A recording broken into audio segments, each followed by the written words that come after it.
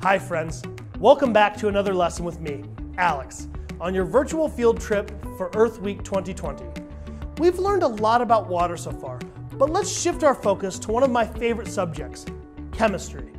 In chemistry, pH is a scale used to specify how acidic or basic a water-based solution is. pH is measured on a scale from 0 to 14. 7 is neutral, or what you would consider drinking water. Anything above 7 is a high pH, and anything below 7 is a low pH. All the soaps in the car wash are on the pH scale. Everything is either high on the pH scale or low on the pH scale, unless it is a neutral. Our soaps that are high on the pH scale are what clean a car. These soaps are used to clean the road grime, dirt, bugs, and bird poo.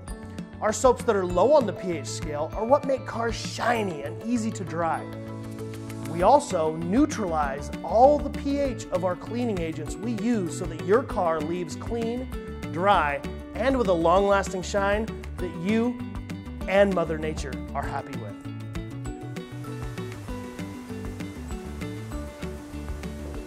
You ever wonder what this is? I know I did for a long time. Back when we spray it on your windshield and front bumper. Well, this is actually a high pH.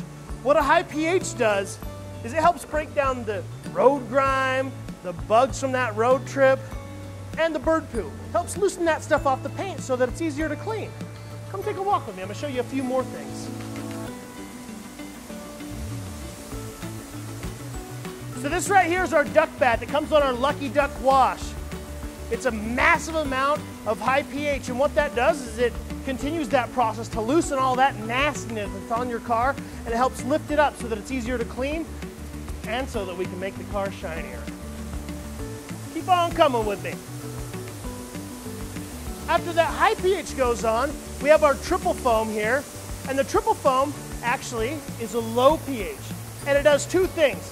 One, it neutralizes it back to a neutral, so it goes back to a 7 on the scale, but it also makes the car super shiny, and it makes it way easier to dry. Keep on walking with me, I've got a few more. This application right here is our Lava Shine. That helps shine the entire surface of the car so it's got that beautiful luster that everyone loves. Right here is our high volume rinse and our wheel blasters.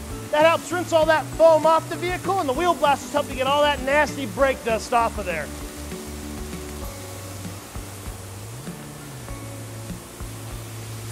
This right here is one of my favorites. This is our Lava Seal. This takes all the previous shining applications and it locks it into the clear coat of the vehicle. It creates this beautiful shine, and if your paint is metallic, it creates this depth that almost makes it look wet all the time. Pretty cool, huh? Right here you have our rain repellent. That seals all those windows so that they look beautiful, obviously, and so you can also see out of your vehicle while driving in the rain. Then we have our freshwater rinse, our clear coat, our drying agent, and our spot-free rinse, because, let's be honest, who wants to leave a car wash with a spotty car? We won't let that happen to you. And then after that, we have got, well, as you can see, drier and drier and drier and drier, dryers for days, and tire shine. So, to cap this all together, we start off with that high pH. That breaks all the nasty bugs and bird droppings and all that road grime off the vehicle.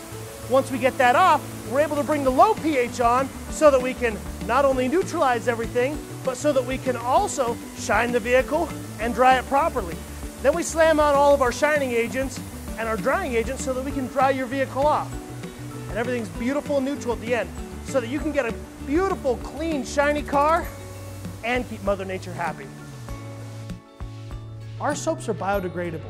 It means they can easily be decomposed by nature. Things like banana peels take about a month to be decomposed, while things like plastic bags take over 1,000 years. That's a long time! That's why we don't want to use harmful soaps that will contaminate the water. Want to understand pH at home? Try this experiment. What do you think happens when you put an egg in vinegar? All you need to find out is an uncooked egg, a jar, and white distilled vinegar. Just fill the jar with 1 cup of white vinegar and then place your egg in the jar. Watch your egg for about a week or so and see what happens. This is a perfect example of what happens when acid and bases react together. I think you'll be shocked by the results.